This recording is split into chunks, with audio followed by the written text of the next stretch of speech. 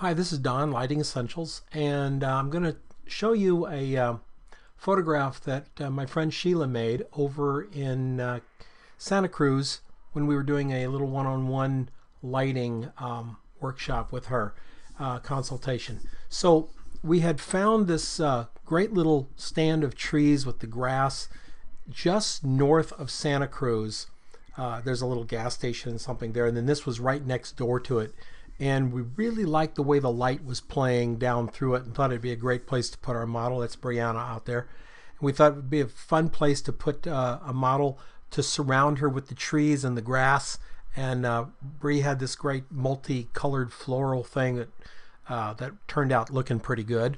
So the problem was there was so much gusty wind. It wasn't terrible, like driving wind, but it was gusting.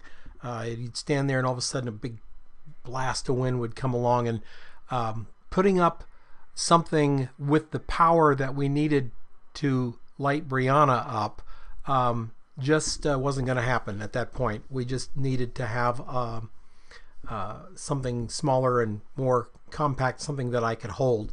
So we're using a 43-inch soft lighter here. That's a bounce umbrella with a soft diffuser on the front. There's a single speed light inside at full power, and this photograph, I believe this photograph was done at f9. So at f9, so we could get the highlights of the sun coming through and also keep some of the ambient going on through here.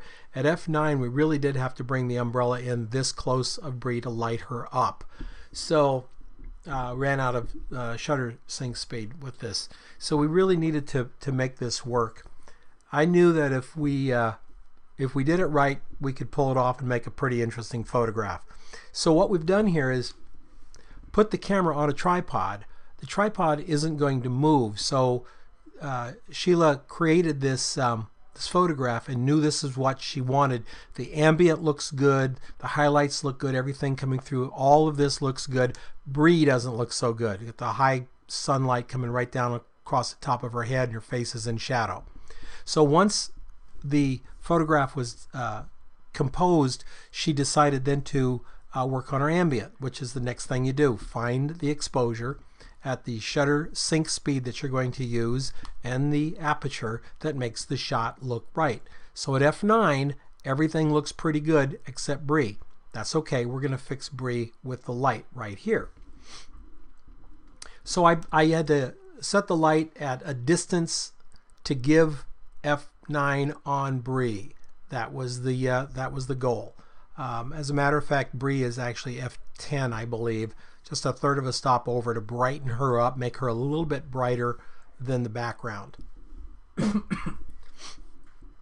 The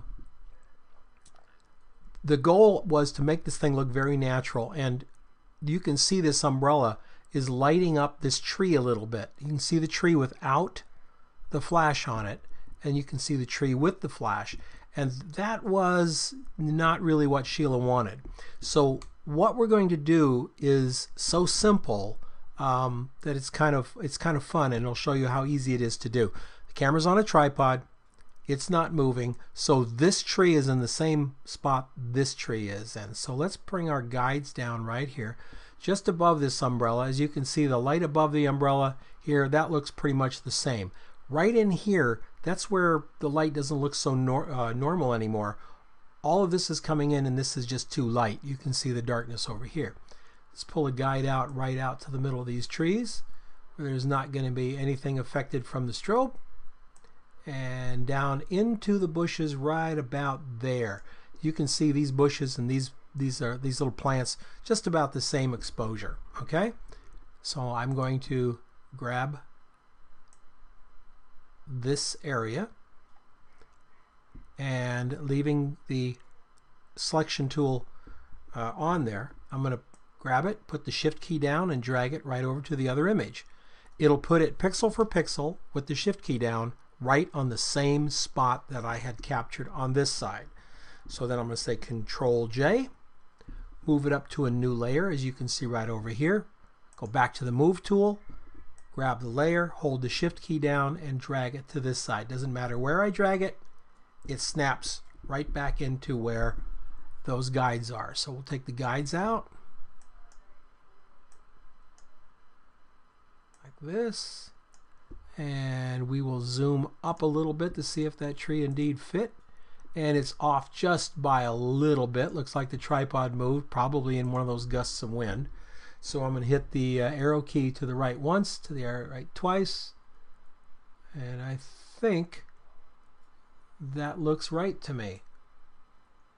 Yep, we got a little bit of a problem right here. Let's fix that now by creating a mask and grabbing black with this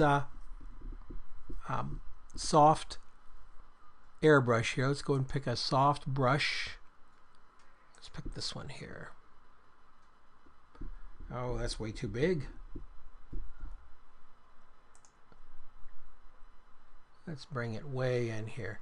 That's a soft brush. Let's put an opacity of about 50 on it so we can really work with it.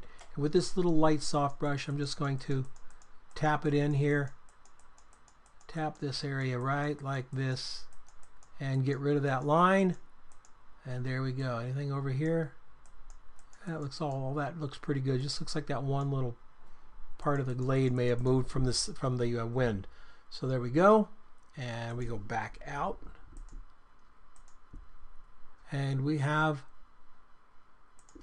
replaced that lit tree and the umbrella with the soft lighter. We replaced it with what was there before we shot. So now Brianna looks like she's lit fine, maybe from a farther light source, but she's lit in this glade, and it looks just the way we want it to look.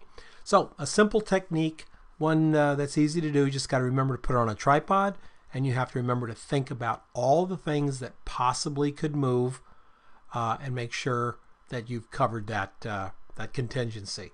So great little thing to work on. Enjoy it. Thanks for coming. www.lighting-essentials.com. Glad you're here.